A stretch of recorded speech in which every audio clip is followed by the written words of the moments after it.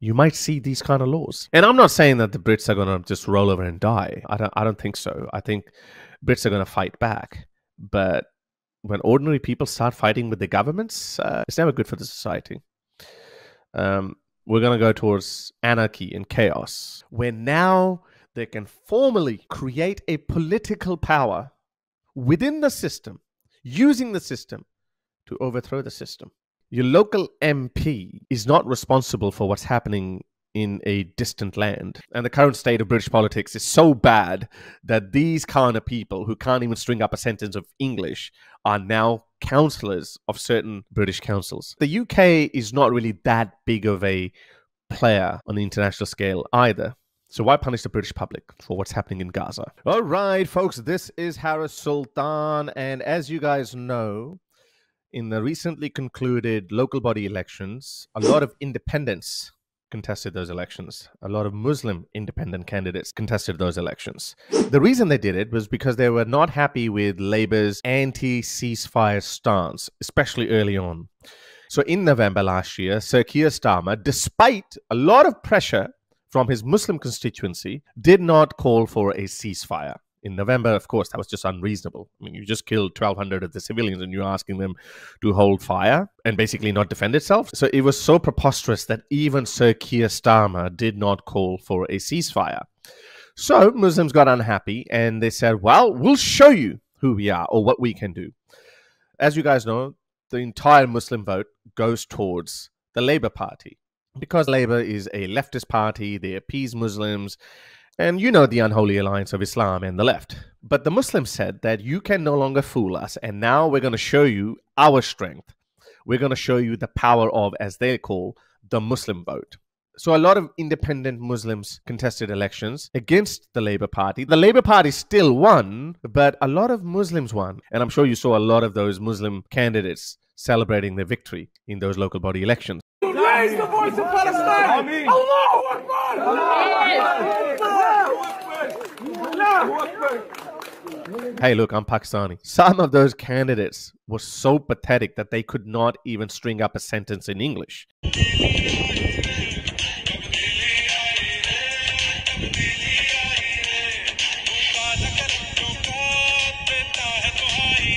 And the current state of British politics is so bad that these kind of people who can't even string up a sentence of English are now councillors of certain British councils. So basically, this was just a trailer, and they wanted to show that this is what we can do. So unless you bend to our will, we're gonna hurt you significantly in the upcoming general elections, which are now going to take place on the 4th of July. So is the Labour Party worried about it? I've spoken to some experts. I'm not an expert in British politics. I've spoken to some experts. These heavily Muslim-dominated seats, they only make up around 20 to 25 seats. So these 20 to 25 seats, yes, they could be useful when it comes to pressure politics, but on their own, they don't mean much. So the Labour Party would not be totally blackmailed by them, but the Muslim vote people are no bums. The Muslim vote people also know that Labour is not going to submit to their every demand. So what is their counter plan? So I'm going to tell you what they're planning. But before we go further, like, share, and subscribe to this channel. And if you'd like me to continue making awesome videos like these, then you can be my patron by going to patreon.com/Harris Sultan, or you can buy me a coffee. The link's below on your screen. So let's get to today's video. So this so-called the Muslim vote, what are they planning for? How are they going to pressure the Labour Party? Or what if the Labour Party doesn't fully submit to their will? What are they going to do? What is their counter plan? Check out this video. Rishi Sunak has called a surprise general election for the 4th of July. That's only 42 days away. But this election What are they going to do in these 42 days? is going to be about Gaza. We refuse to accept building our lives, our communities, our future here in this country on the dead bodies of our brothers and sisters overseas. The Muslim vote is more concerned about what is happening in Gaza rather than the economic health policies of their local constituency. Your local MP is not responsible for what's happening in a distant land.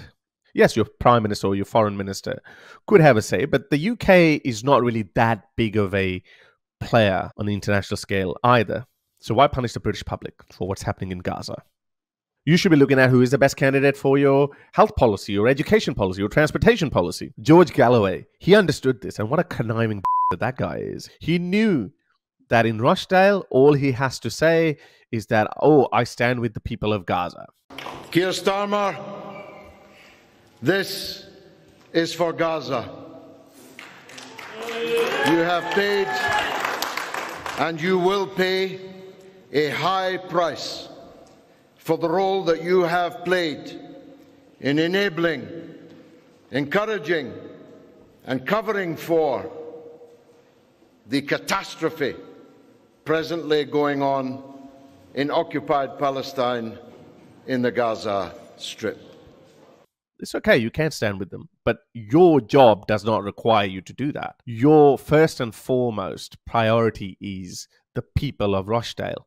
Not what they want in a far-flung conflict, but what they actually need in their day-to-day lives, like transportation, infrastructure, health policies, education policies, etc. That's your priority. But no, he doesn't care, because he knew, if I want to win these elections, just say I stand with Gaza. The Muslim vote has one-point agenda. They're only concerned about what's happening in Gaza. But as I said, we don't need to panic, because they only have over 20 to 25 seats. Yes, good pressure tactic, but on their own, they have no value. Today we spoke to Dr. Wajid Akhtar and Omar Suleiman to discuss the Muslim vote, a united movement among the UK Muslim community like never before. That's done loads of research into Muslim constituencies and even held a national... Look at this. So this is a Muslim woman, and she abstained from voting for ceasefire. This is it. They're punishing the Labour Party for not asking for a ceasefire back in November 2023. And although she's a Muslim, but she had to follow the party's line, and she abstained from it. But have a look at it. The Muslim electorate is only 40%. It does seem like less than 50%, but not everyone votes. Muslims are more politically charged up. Muslims are more politically astute. Let's just say if 20% of the local Brits don't go to vote, and all of these 40% go, then you're screwed. This is why I'll make a separate video on that, and I'll draw some parallels with Australia. In Australia, voting is compulsory. That's why the voter turnout in Australia is around 90 to 92%. Whereas in America and Britain, where voting is not compulsory, the voter turnout is only around about 40%. Most white people, most native British people don't go to vote. This seat could be an independent Muslim who would only be concerned about what's happening in Gaza, or what is in the best interest of the Muslim Ummah as they see it. The other 60% of the native British people who are just being lazy and not going to go and vote, they're going to suffer without knowing that they're going to suffer. This is how stupid the whole system is. Make voting compulsory, and then all those lazy Brits who don't go and vote, they will vote. As bad as they might be, they're not going to vote for someone who is only concerned about Gaza. Even the blue-haired wokies would not be that simplistic, because we know that's how it works in Australia. This is the reason why the left and the right is still very much in check in Australia, because everyone votes. People in the middle who are lazy, who would not have voted, also go to vote. And then they just say, okay, who makes the most sense? That's why Australia has not gone to the dogs. But fingers crossed, let's hope that it stays that way. So in my opinion, I think compulsory voting is going to save Britain. Otherwise, these people, 40%, 42%, 39%, in effect, these guys are more than 50% because most natives don't vote. Assalamu alaikum wa rahmatullahi wa barakatuh. Jazakallah khairan for having us over here. So, for me, the Muslim vote is three things. Number one, no ceasefire, no vote. So the reason the Muslim vote came into existence was because of the catastrophe that's taking place in Gaza right now.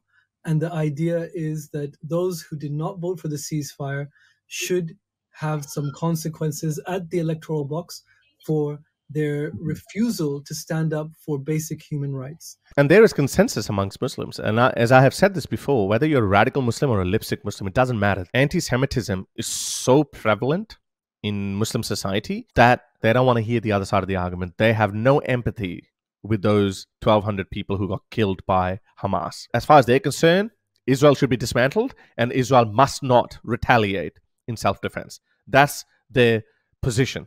This is a unanimously agreed upon position. Even Moderate Muslims believe in that. 7% of the British population consists of Muslims, and 20 to 25 constituencies are dominated by Muslims. And that's how they think. Number two, I think the first point we can all agree on, but the second point, it becomes builds. See, he said that. The first point we can all agree on. All Muslims agree on that. Screw Israel. Israel doesn't have a right to exist, and it must not retaliate against Hamas's atrocities. That's a unanimously agreed upon position. Even lipstick Muslims believe in that very firmly, as dogmatically as a fundamentalist Muslim would. On that second point is that it's about principle-based politics, not party or personality-based politics. Really? What do I mean by that? Up to now, what we've tried to do as a Muslim community is party-based politics. So Labour gets the vote, and a lot of people now are saying, okay, if we're not going to vote for Labour, let's move to the Lib Dems, let's move to the Greens, let's move to the Workers' Party en masse. But we're saying, no, let's step away from just going for a party blindly. Let's also step away from personalities. This is so-and-so individual, they're from my clan, my ethnicity, I like them, therefore it doesn't matter what they do, we're going to vote for them. It doesn't work. We're going to go for principle-based politics. It's rich coming from him, because all these independents that these guys are endorsing or propping up, the only thing they have in common is that they're your average Muslims. Abduls and Alis and Muhammads of the world. This is pure and simple tribalism. If you're brown, you have a beard, regardless of your policies, just vote that guy because he's a Muslim. This is happening in Britain, 21st century Britain. No allegiance, no loyalty to British values, but their own set of values. And I don't need to remind you how barbaric that set of values is. It's going to start like this. It's going to start like, oh, we're just speaking about the human rights of Gazans. And then slowly it's going to spread its tentacles, as it has done on an amateurish level in British society. Have Sharia courts here and there, have no-go zones here and there. Now it's going to happen on an organized scale, because you're going to have MPs who will have the mandate of their local constituencies. An MP would actually say that there can be no bars in this region because my constituents said that to me. That's how I actually won the elections. I won the election on a promise that I would shut down all bars, all nightclubs, all gay clubs in this constituency. Now it's going to happen on an organized scale. What used to happen in an unorganized manner, it's going to happen on an organized scale. That's what the Muslim vote entails. Are you ready for that? Islamic Republic of Britannia. Oh, no, actually, they wouldn't even let you keep the name Britannia. They'll even take that from you. Well, we've been trying to warn you, but you didn't want to listen. And I think you still don't want to listen. These virtue-signaling, pathologically altruistic, blue-haired Wokistanis, they don't want to listen, and they're the first ones. They will be the first ones to suffer the most. I think I'll be there. I think I'm going to have some sort of sadistic pleasure out of that when that happens. And the third part is unity of purpose, not uniformity of views. As an ummah, we have so many diverse opinions and ideas and strategies, and we just can't function if every single time we disagree, we break apart. We need to be able to work together to have a unity of purpose. To have a unity of purpose. I'll explain that to you, what he means by that. Despite uniformity, despite different views. If I was to summarize that, I would say the Muslim vote is... So he's basically saying that there are some moderate Muslims who have different opinions and we don't agree on that. Some moderate Muslims say, well, so what if someone is gay? Leave him alone. Some moderate Muslims do say that. And that's where they disintegrate. There's no unity amongst Muslims. And he's saying we need to find common values. I wonder what those common values would be, or the shared, agreed upon, unanimous values. What would they be? Sharia, God is one. Prophet Muhammad is supreme. His teachings are commandments for us.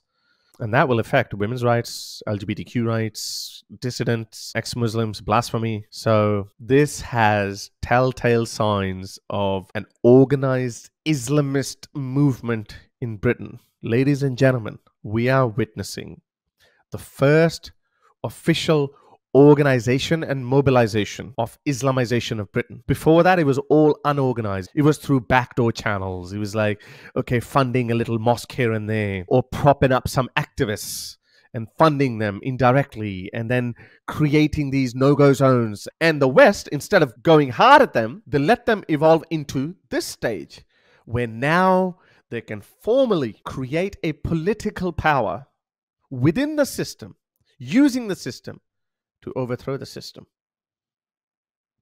Well, we've been trying to warn you for a very long time. So these upcoming elections are very important. A lot of people, a lot of Brits have actually given up, and they have accepted that the Labour Party is going to win the next elections. And I'm telling you, 5 years under Labour, what's going to happen in those 5 years, Britain may not be able to recover. You're going to see draconian laws. You might actually see blasphemy laws. You might actually see imprisonment for calling out the bad behavior of Muslims. You might see these kind of laws. And I'm not saying that the Brits are going to just roll over and die. I don't think so. I think Brits are going to fight back. But when ordinary people start fighting with the governments, it's never good for the society.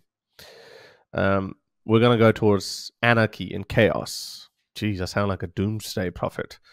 Look, they're saying that. What do they say? Never underestimate the enemy who actually says that this is what I'm going to do to you.